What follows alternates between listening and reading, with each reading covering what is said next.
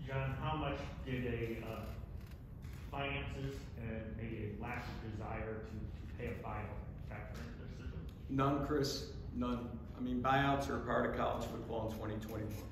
Okay, that's part of the environment of college football. Had no impact whatsoever. Strictly football. This is strictly football. Anish? You said that Coach Babers would be back for next season, but with 5 of the last 6 seasons and you go less than 500, do you think that next year is going to be some make or break year for bringing it back in 2023? You know, we do everything year to year here, and that's how we've always operated. I will tell you that when we extended Coach Babers 3 years ago, that extension goes beyond 2022. Again, it's my desire, and that's why I'm going to do everything I can to support this program, so that he's our coach and we have the success that we all covet. Thank you. We'll go to Steve. John, this question's obviously been hanging out there all season long about whether or not Dino will be back next year. You mentioned you wanted to see improvement and progress.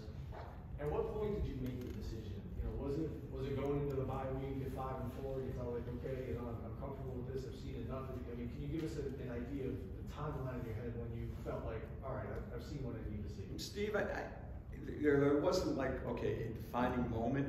It was just when you see the growth that we had, you see the success that we had in certain areas of our play, the change that we made in our offensive philosophy, right, which is, you know, was a dramatic change, but it was the right change because it gave us the best chance to win, right? So when you see all that, and again, when you have 18 and 22 starters potentially coming back, we're a really young team. It was gradual, but I came to that conclusion over a period of the entire season. So I'm never going to make a knee-jerk reaction or decision. I'm not going to make decisions in an emotional moment, because more often than not, if you do, you'll make the wrong decision one way or the other. So this is something that, you know, I evaluated the program starting with spring practice. Thank you. Go up to Tommy Slater. Hey John, good morning. How are you? Do you think you still would have expected to see some coaching movement changes that we've seen over the last day had the 6th win happen against Pitt? You know, Coach and I, we talked about the 2022 season. We started that a couple weeks ago, and the whole goal is always to get better. You can never be complacent. The decisions are ultimately his, okay, and I want to stress that. I don't dictate to any of our coaches decisions they make in terms of their staff. What we do talk about is, all right, how do we get better? I mean, if we need to make changes on your staff to get better, then I'm going to leave it to that coach to do it.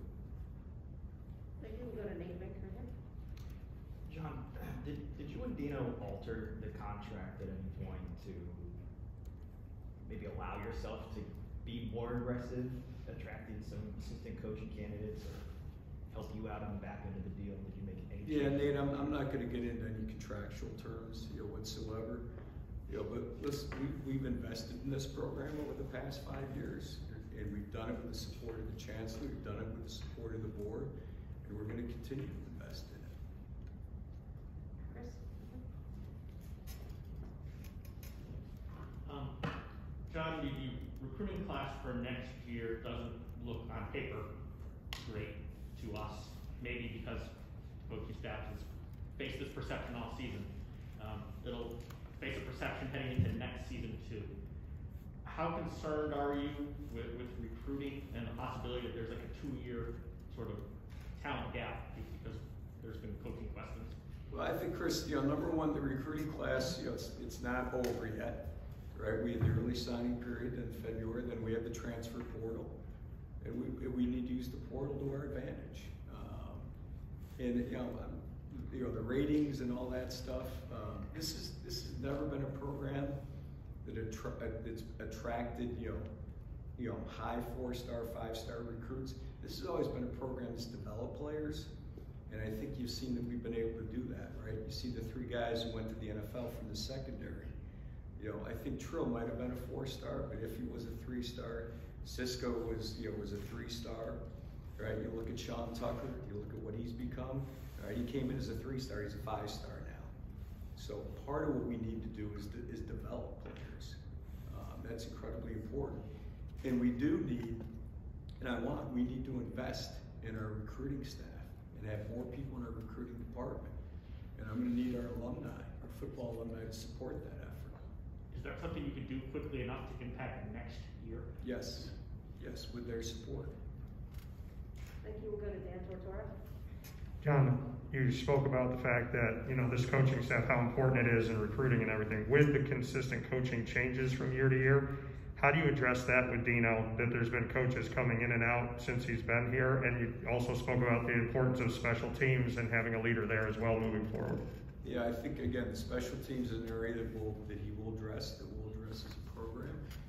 You're always, you know, you're almost always gonna have change in your coaching staff, right? And when you have guys who leave, who can, you know, grow their career by going to different places, and that's part of it. I think, again, retaining coaches White and Coach Smith was really, really important to us. And as Coach said last night in his release, you know, the remainder of the staff, we'll fill that out quickly. Thanks, John, we'll go to Connor Smith.